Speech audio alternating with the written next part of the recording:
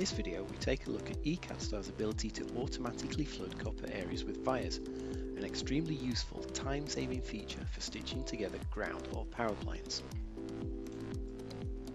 First of all, I go to the padstack tab and select reinforcing via.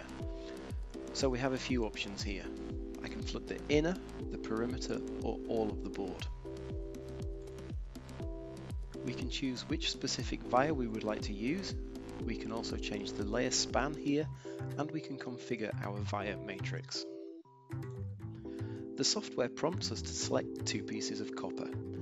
This is an 8-layer board, and we are only looking at 1 and 8 right now, but if the copper existed on more layers, it will also connect to the additional layers, or provide clearance if a connection is not needed. As soon as the second copper shape is selected, eCADSTAR builds a preview image for us so we can review the matrix. While still in preview mode, I can change the matrix dimensions so I can review each result and then finally commit to adding them to my design.